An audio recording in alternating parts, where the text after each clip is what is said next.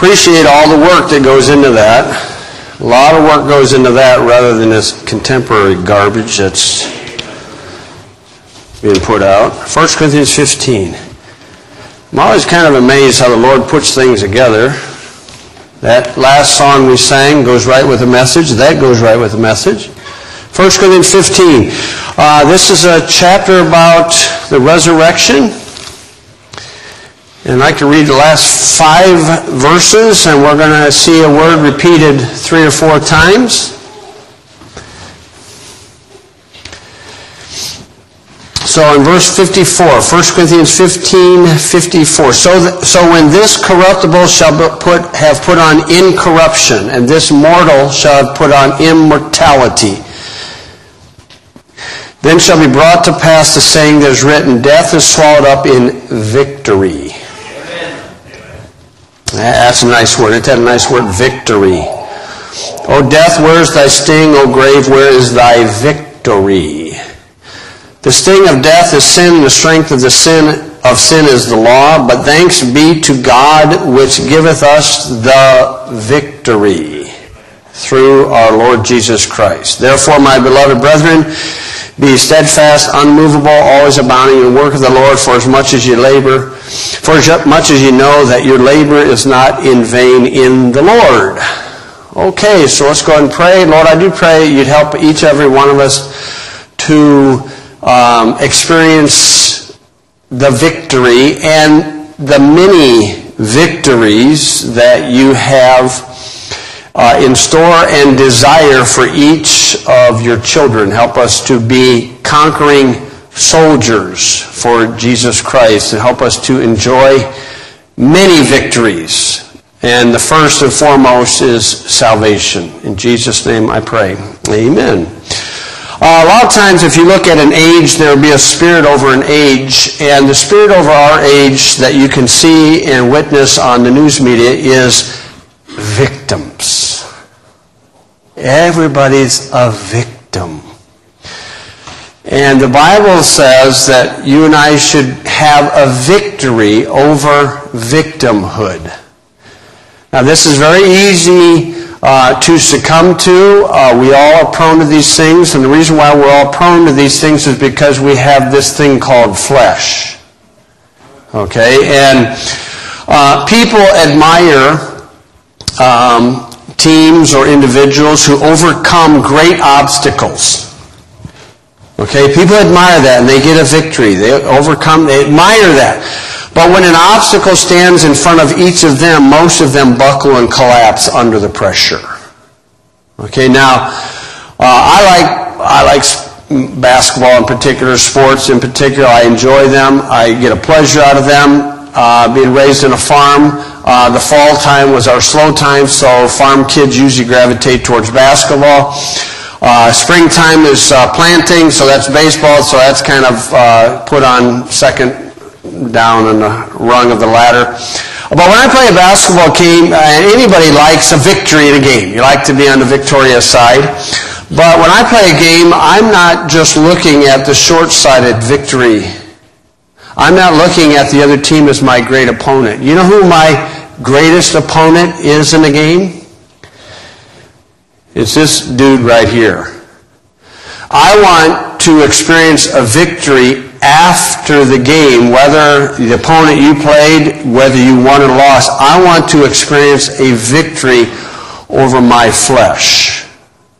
That I can look at the game and say, okay, I may have suffered offenses from the other team or even from the referees, but at least I came through with my testimony intact. Okay, Pentecostals are tough to play sports. A lot of them lose their salvation in the process. But what is the normal behavior after a team loses a game is they blame. Why? Because I'm a victim. That guy was picking on me. I'm a victim. That's human nature. Which you can figure out how the ref's going to go in the first 5 minutes and you adjust. Okay, you learn from that. But the most important victory is victory over yourself. That's your greatest opponent in life. Now, we're all going to have offenses, and there's offenses abound everywhere. Offenses are going to be worse. They're going to increase exponentially as we get closer to the coming of Christ.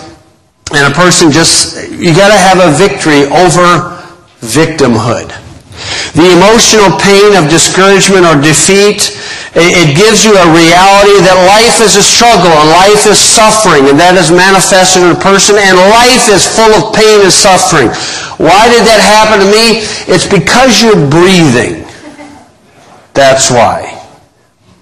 Okay? And I'm not belittling any suffering or pain or anxiety or problem that people have, and everybody views your issue. That's a big thing in your eyes, and I'm not saying it's not to other people. Theirs is bigger because their mountain is bigger than your mountain. But we all have these things, and a choice that a person has when you face these offenses is you have a choice to make.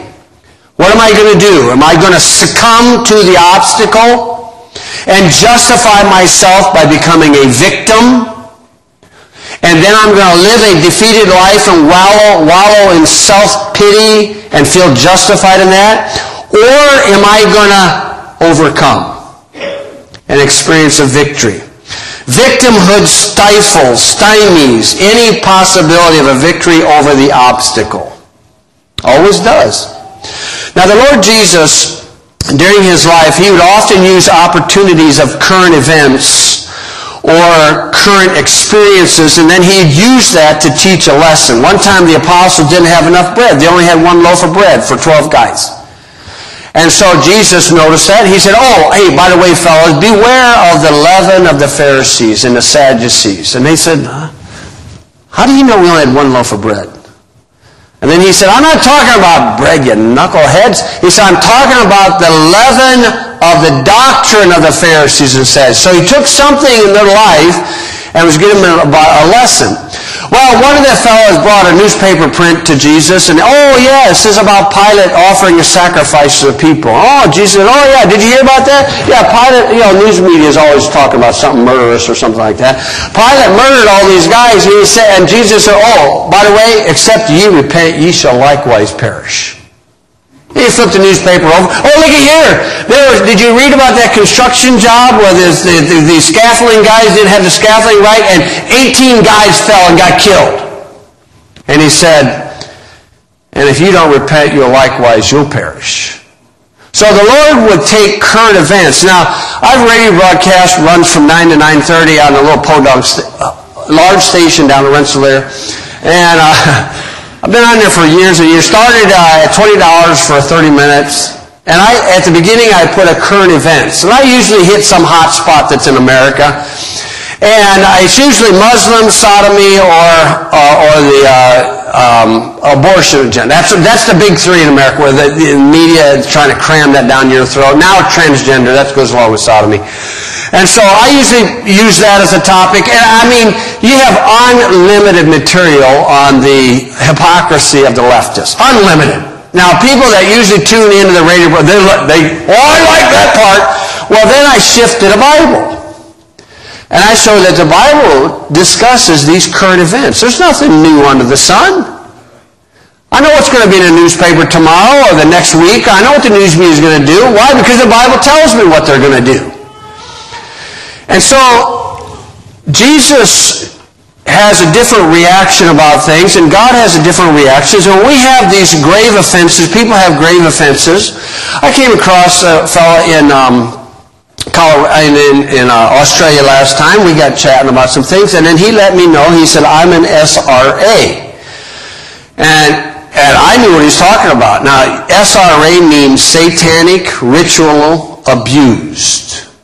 That means he was raised in a satanic family that had sacrifices, human sacrifices and things like that, and he was one that was ritually abused by that family for years. Very kind individual. And I'm thinking that lifestyle, mine, grown up innocently on a farm, where about the only things I talked to, when I did talk, was to a dog or a hog. I mean, that was my life. Introvert, very quiet. Okay, and I'm looking at that, I'm looking at that, you know. Wow. My problems are not even minuscule compared to that. But everybody's got offenses, and it's going to get worse before Christ comes or calls the church out. But the Lord is interested in how we react. That's what He's interested in. God has a plan. He wants His children to be conquerors. Victory. We can get a victory over victimhood and experience a victory. Now I'm going to give you 3 or 4 ideas about this idea. If you would, try 1 John chapter 5. It's toward the back of the Bible. You have 1, 2, 3 John, Jude, Revelation. And when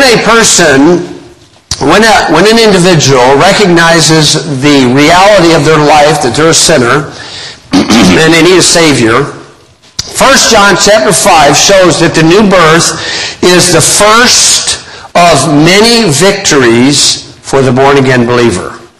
That's the first one. And that is a major victory. But you know, because 99% of the world thinks that religion is the same, and they think that all religion is you're trying to do something good to attain heaven, nirvana, utopia, samadhi. But the Bible's different. It's got that something unique about it. 1 John 5 verse 1, John said this. He said, "Whosoever believeth that Jesus is the Christ is born of God, and everyone that believeth him that begat loveth him also that is begotten of him." If you drop down to verse 4, "And whatsoever is born of God overcometh the world, and this is the victory that overcometh the world, even our faith." The vast majority of people have no clue where they're going when they die. The vast majority are flying on an airplane where the pilot doesn't know the destination. And none of them would get on a plane at an airport. If they ask the pilot, "Where are we going?" "Ooh." But yet they go to a church where the reverendess, the priest, the rabbi, whoever, you ask them, "Well, you know where you're going when you die?" And they don't got a clue. It is a victory to discover Jesus Christ is a Savior, and I'm putting my faith in Him. That is a victory that a vast minority of people in the world has ever experienced. And a born-again believer has stepped into a different world. Come across a Satanist, which I have done on many occasions, and I just smile and I said, "Man, you picked the loser." We're on the winning side. I read the last chapter. Now, it don't look good. It don't look good for our side right now, but hey, read the last chapter. Skip that, all that. Go to that last chapter, man. That's exciting to get back there. Now, all these pagans are trying to appease a God that's always mad, never will not stop getting mad, and they're trying to appease these gods just to temporarily get them to back off. And they offer some sort of sacrifice or do this or do that. And the God is temporarily appeased, but He's never totally appeased. The God of the Bible can be appeased. And it's through His Son, Jesus Christ. If you would, Romans chapter 8, verse 31. The God of the Bible is the God of biblical Christianity, sentenced the sinners to condemnation. Yep, that's right. That's what we deserve. But then He says, hey, He said, don't close your ears yet. He said, yeah, you're sentenced to condemnation. You're sentenced to hell. But, Jesus Christ paid the price. He took that sentence for you. And if you place your faith in Him and you agree He's the Savior, you place your faith in Him, you step into His victory. Romans chapter 8, verse 31. What shall we say then? What shall we say to these things? If God be for us, who can be against us? Well, a lot of people. Well, it doesn't matter. He that spared not His own Son, but delivered Him up for us all, how shall He not with Him also freely give us all things? Good deal. Who shall lay anything to the charge of God's elect? It is God that justifieth. Who is He that condemneth? It is Christ that died. Yea, rather, that is risen again, who is even at the right hand of God, who also made intercession for. Who shall separate us from the love of Christ? Shall tribulation, or distress, or persecution, or famine, or nakedness, or peril, or sword? As it is written, for thy sake we are all killed all the day long. We are accounted as sheep for the slaughter. Nay, in all these things we are more than conquerors through him that loved us. You see, the first victory is believing in Jesus Christ, and that is just one of many. If we yield to the Spirit in this book. So the first thought is the first birth is the new birth is the very first of many victories for the born-again believer. Second thought is this, the agenda of the world. Okay, the world as a body, you can see it really manifested by the leftist agenda, is self-righteousness promoted through the mentality of victimhood. We're a victim. We've been oppressed. White privilege, male privilege. I mean, that's all it is. All victimhood. Why did Hillary lose? Oh, she's a victim. Don't look in the mirror. No way. Don't look there. Victimhood is the state of being a victim. We have these social justice, they call them lawyers. They're just as soft as Jell-O. Social justice rant and rave about being victims of injustice and oppression and racism and homophobia and xenophobia. And when I get talking to these people, I have a Bible and I'll hold it up and I say, the Bible. I say, are you a Bible-phobic? Oh yeah, you are a Bible-phobic. What are you, a narrow-minded bigot or something? Relax. I mean, and you saw him go crazy. I mean, this little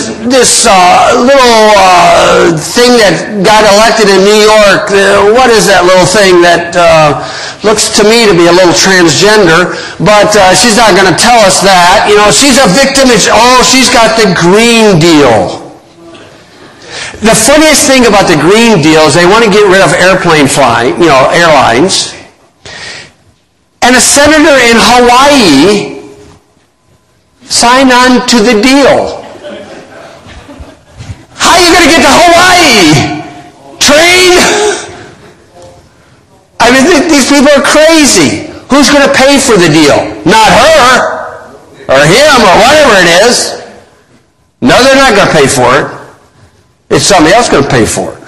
And it ain't going to get paid for it. It's going to take everything down to tubes. But they're a victim. They deserve it. These people are so ignorant, they don't realize how ignorant they are. And they're smiling and they're so amazing. Oh, this guy who's got a Jewish father and a black mother, and he's an actor. He getting paid 6 figures, didn't like his salary. So he wrote a check.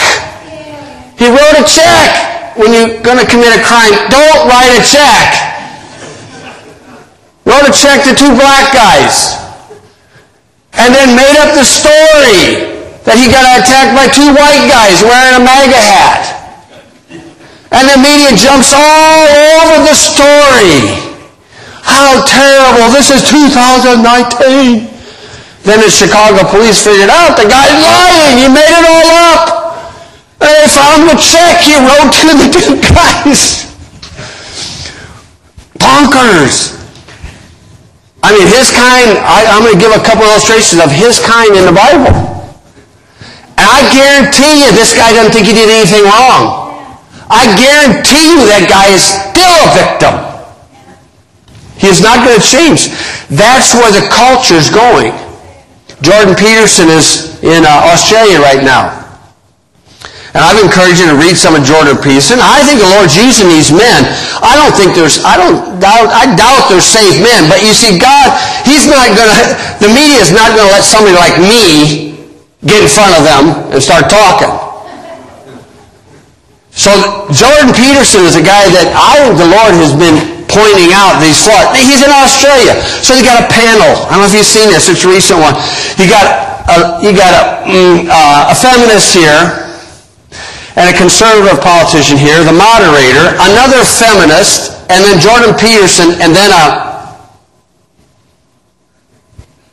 somebody that should have got over it years ago, but a transgender female that transitioned from male to female is almost 70.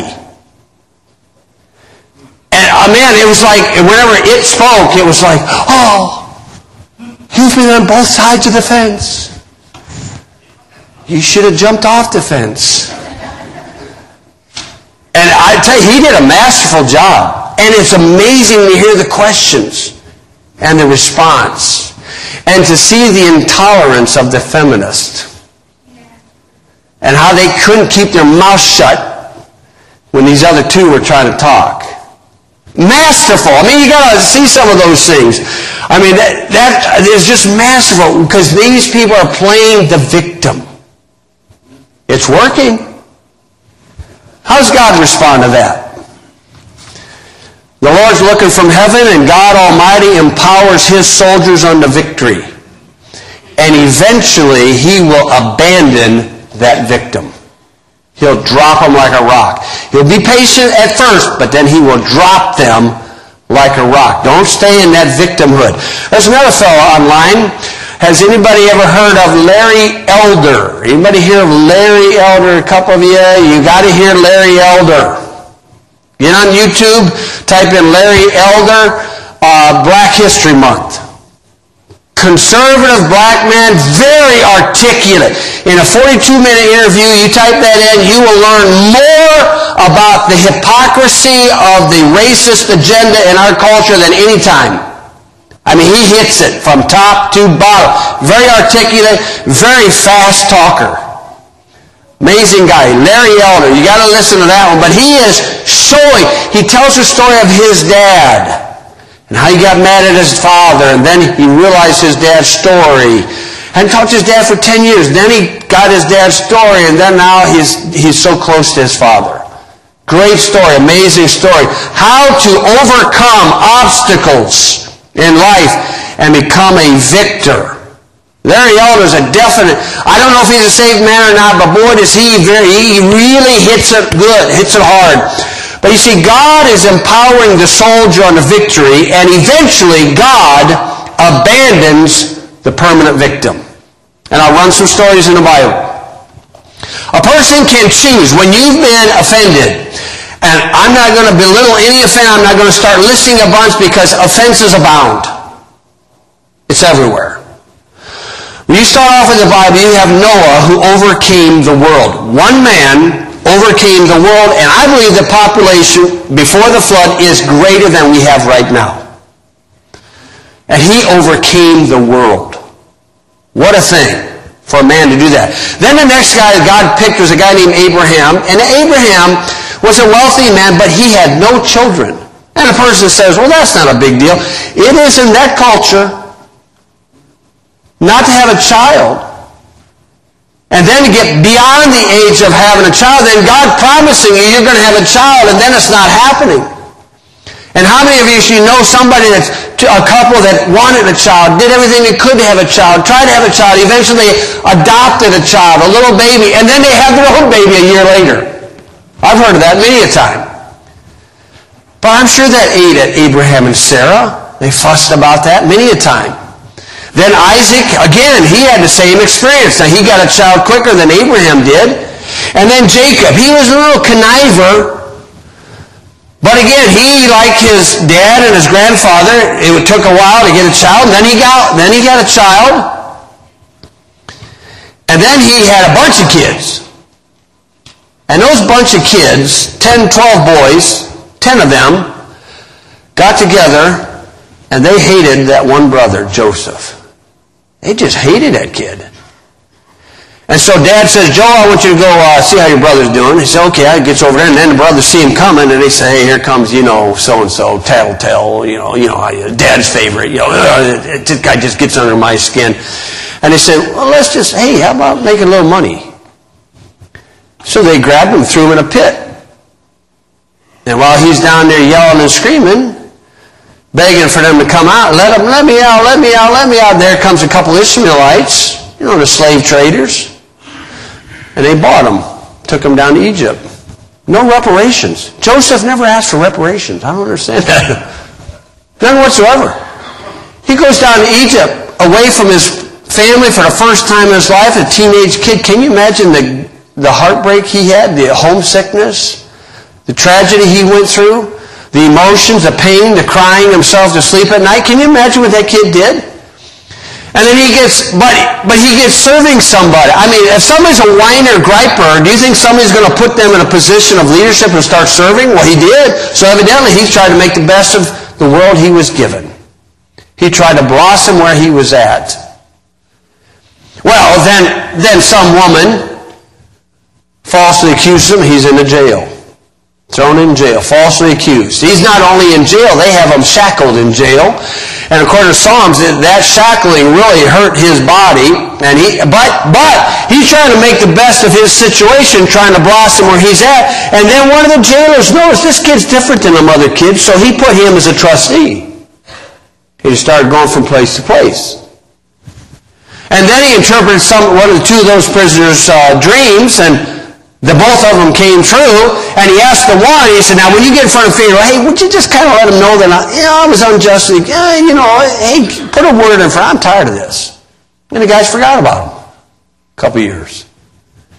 And then Pharaoh has a couple dreams, and then the guy remembered, and then Joseph comes up, he interprets the dreams, and then Joseph is number 2 in charge. The guy blossomed wherever God put him, in spite of the offenses. I mean, maybe your siblings were pretty bad. Were they as bad as Joseph's? I mean, that's pretty raunchy.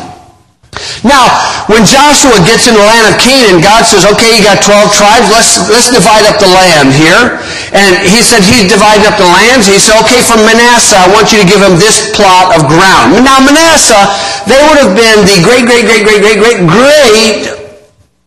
grandparents of Jussie Smollett. Jewish father, black mother. And when they got their lot, they came to Joshua and they said, we be a great people. We just got a small lot. And Joshua said, okay, if you're a great people, there it is. Go conquer it. And walked away. Now, their other brother, Ephraim, again, another relative of Jesse, that Jewish father, black mother. Well, there's a fellow named Jephthah, very rough character, and Jephthah gets in a battle in Judges chapter 11, and in the battle he says, God, if you let me win, I'm going to sacrifice the first thing I see when I come home. And God in heaven is saying, that's not a smart deal, but you made the deal. Okay, here we go. So he wins the battle, he comes home, and there's his daughter is the first thing that walks out. And he foolishly thinks, I got to sacrifice my daughter. And he does. So right after he sacrifices his daughter as a sacrifice to God, here come the Ephraimites and said, why didn't you call us to go out to battle? We would have helped you. And you caught the wrong person at the wrong time. And he just got the men of Gilead together, and he just beat the royal snot out of those people. He said, I've had it. And why? Because he was so sick of that idea. Victims. God gets sick of that too. David, teenage kid, wins the battle with Goliath. Saul gets jealous of him. And then David becomes a fugitive for years, running for his life. Couldn't go to the post office because his picture was in there. Everywhere he went. Then you have Daniel. Daniel was a teenage kid, ripped from his home in Judah, transported over to Iraq, Babylon, tried to brainwash him for 3 years, castrated him, and then he blossomed where he was. Overcame those obstacles. Amazing. How about Job? 10 kids. 10 caskets in a funeral. Bankruptcy. Then he's in the hospital, loss of health. Job mentions bitterness several times, and I'll come back to Job. But if you go with the first 2 boys in the Bible, Cain and Abel, Cain comes up with the ideas. We need to appease God. So I'm going to bring all my, I'm going to bring my turnips and my grapes and all these things in the thing. And of course, God's going to accept me because he knows who I am. Come on. Everybody knows who I am. Of course, there's only 4 of us, but everybody knows who I am. And Abel's thinking, okay, I got a lamb. I'll offer the lamb for sacrifice. So Cain's over there jumping up and down, doing about his thing, crisscrossing himself back and forth, several times. And then Abel's over here offering a lamb, and lightning comes down,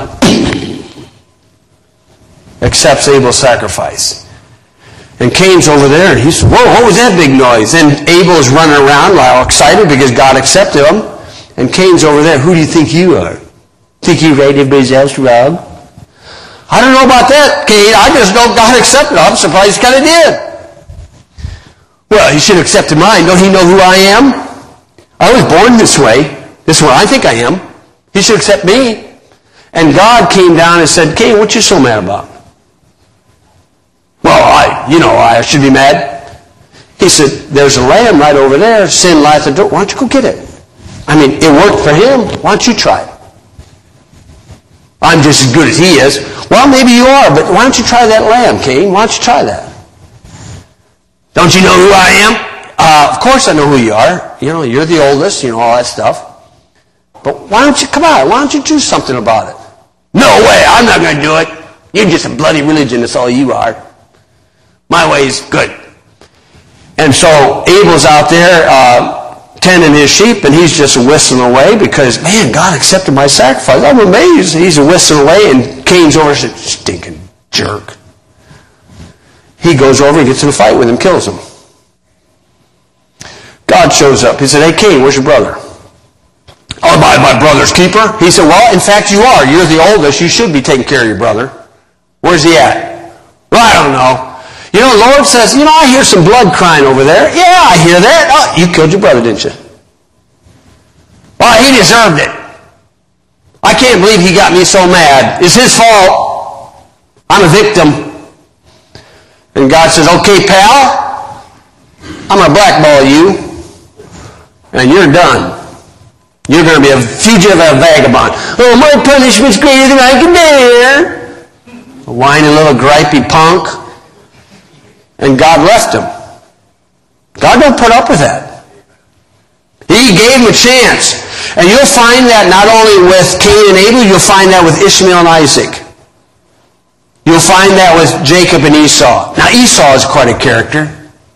When a man gets bitter, he don't think right. Jacob, why did you get the blessing? Well, first off, God said it when we were born. If you don't like it, take it up with God. Well, okay, I will. And so he took it up with God. And he got bitter about that. And so, you stole my birthright. No, I didn't. You sold it. Don't you remember that night? You were so tired, you were famished, you came home, I had some lentils in a pot, and you said that birthright ain't worth a hill of beans to me. So, you sold it to me. You stole it. No, you sold it. No, you stole it. Well, you're a deceiver. Yeah, I probably am. But you sold it to me. No, I didn't. You stole it. Back and forth. You're not going to convince a victim. No way to convince him. And then Saul and David. After David wins the battle with Goliath, Saul should have been happy. He saved my life. But no, he got the attention that I wanted. And that's how it goes. Offenses are going to increase exponentially in the latter days until we face Christ. How are we going to respond? God empowers a soldier on a victory, but God eventually will abandon the permanent victim. And the last thought is this. We need to conquer bitterness. How do we conquer bitterness against God? Bitterness is always directed at God. Even though we may direct it at a person, it goes beyond the person to God. Because God allowed that. That's what Adam did with Eve. When God caught her with Eve, God said, what'd you do, Adam? He said, it was that woman you gave me. He blamed God. You see, you need to conquer our bitterness against God by childlike faith and beg God for grace. Several years ago, Through the years, we've been here 20, 21 years, going on 22 years. Couple different situations. Two adult leaders in the church here went after Heidi. They went after her unjustly. I investigated it, figured it out. It was unjust what both leaders did, 2 separate times. We did not come to her defense. We did not go to the leaders at all. We worked with Heidi to say, okay, I agree. I researched it. Yes, it was unjust what they did, but you got to learn from it. Would she have learned anything if we went to her defense, as a lot of parents do? I'm not saying you shouldn't. There are times you need to do that. We did not feel that was necessary in this time. We felt it was something that a young person needs to recognize. The leader is not always right. You maintain respect, but they're not always right. So you learn from it. You got to learn from that. And so she learned from it. And she blossoms where she's at. Okay? Conquer bitterness against God by childlike faith and trust. If you would, look in Hebrews 12. I mentioned Esau. It says that Esau wept bitterly. He wept bitterly after Isaac blessed Jacob. Now, unfortunately, Rebekah, she did wrong. She lost faith. And unfortunately, she suffered a very bad thing because she lost faith. When she sent Jacob away, she never saw him again. 20 years. She evidently died in there. Terrible thing. But it says that Esau wept bitterly. Hebrews 12:15. Here we got a couple thousand years later, and the Bible keeps accurate records. Esau. Looking diligently, Hebrews 12, looking diligently, lest any man fail of the grace of God, lest any root of bitterness springing up trouble you, thereby many be defiled. Lest there be any fornicator or profane person as Esau, who for one morsel of meat sold his birthright. See, the Bible accounts that he sold it. But a bitter person runs this over in their mind. And they're right and you're wrong. Why? They're a victim. Why did they do that to me? Why did they do that to me? Over and over. Why did God allow that to happen? Why did God allow that to happen? Over and over and over. And he got bitter. The opportunity, verse 15, was grace. Beg God for grace. Beg God for grace. If you would, try Job 21, verse 25. Now, from a humanly perspective, from a natural perspective, if anybody had a reason to be bitter, Job would have fit the bill. I had many a guy in jail tell me, I understand what Job went through. And I'll look at him and say, Job is not suffering for a DUI. No, you don't understand what Job went through. Don't even try. But Job, the word bitter is mentioned 5 times by Job. 5 times. And if anybody were justified being bitter, that's the man who would be justified. From a humanly perspective. Job 21:25, he said this, and another dieth in bitterness of his soul, and never eateth with pleasure. There's the heartache of bitterness. You can't enjoy anything. You just over and over in your mind run through the offense. And Job said, I'm not dying that way. And that's why Job said, blessed be the name of the Lord. The Lord giveth and the Lord taketh away. And Job is going to be an illustration to people in the tribulation time period. James 5 verse 11. And I'm sure Job, when he read James 5 verse 11, when he read that account, when he got to heaven, read that, now I see why you did what you did. Why didn't you tell me that? The Lord says, because I wanted you to have faith. He's going to be an example to Jewish people in the tribulation. James 5 verse 11. The Spirit of God allows or gives grace to the believer to overcome bitterness. Ephesians 4 verse 30 says, "And grieve not the Holy Spirit of God, whereby you're sealed unto the day of redemption." And the next verse, "Let all bitterness and wrath and anger and clamor and evil speaking be put away from you with all malice, and be ye kind one to another, tender-hearted, forgiving one another, even as God for Christ's sake hath forgiven you." We grieve our God when we run it over and maintain our bitterness against God. Now if we go back to Joseph, if anybody had a reason to be bitter against their siblings, he would fit the bill. Okay, humanly, naturally speaking, he would fit the bill.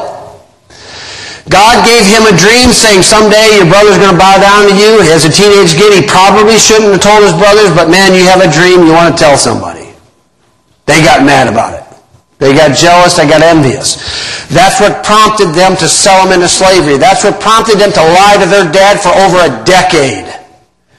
When their dad would be crying in the room, there they are in the other room knowing that he wasn't dead. They didn't know what happened to him. They didn't tell their dad. They hid that from their dad for over a decade. And then here they show up down there in Egypt, and there's Joseph, and they never recognized him. They had no clue what happened to him. And as they're squabbling amongst each other, because Joseph is putting a test on them, they're squabbling, and what they did is eating at them. It's been eating at them ever since they did it. And they even bring it up. We shouldn't have done that to Joe. And Reuben said, "I told you shouldn't have listened to me. We heard his crying. We heard his crying.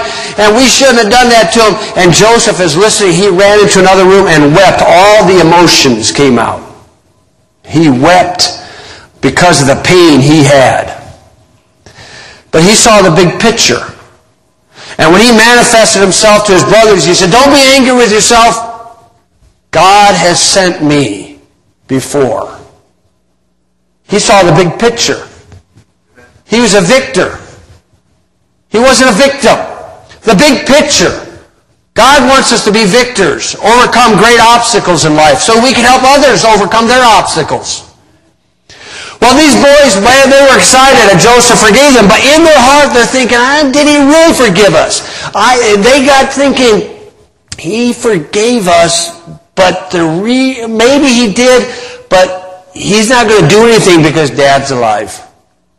He won't do anything to us because he will not hurt his dad. We know his love for his dad. If he came down hard on us, it would hurt Dad, and he would not do anything to hurt Dad. Well, Dad dies. In their mind. Now we're going to get it. We're going to get it.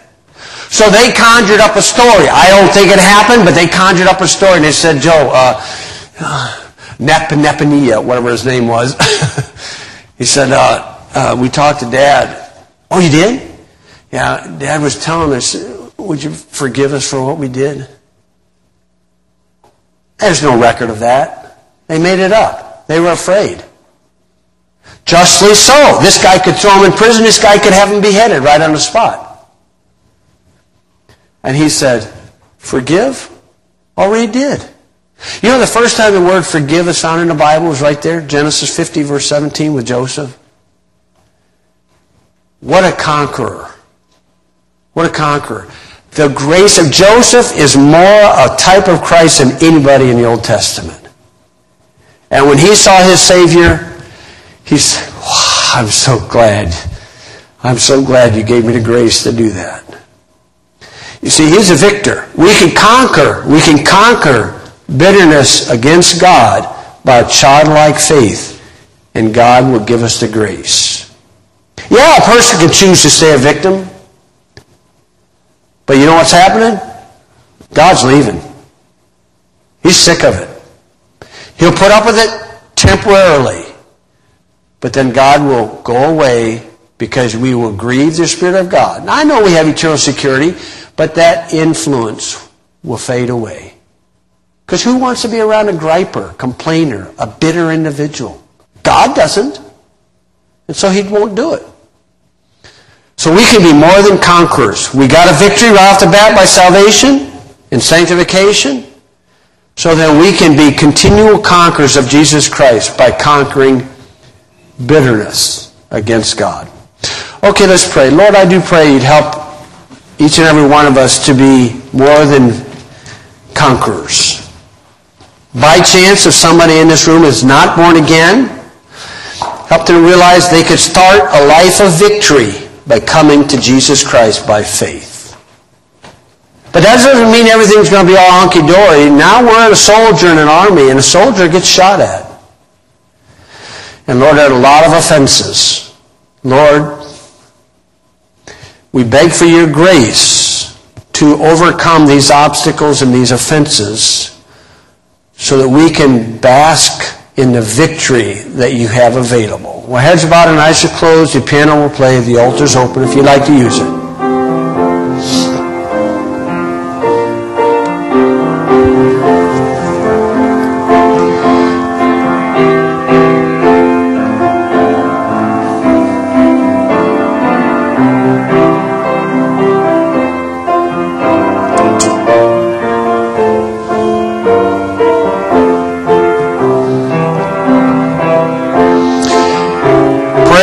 Praise be to God who giveth us the victory. But that giving us the victory will be giving grace so that we can march forward into the victory. He wants us to make sure that we remain soldiers. Lord, I do pray. I thank you for the victory of salvation. Thank you that we can be more than conquerors. And thank you that you've had a victory over the devil and death. Lord, I pray you'd help us to have a victory over discouragement, depression, and even bitterness. In Jesus' name I pray. Amen.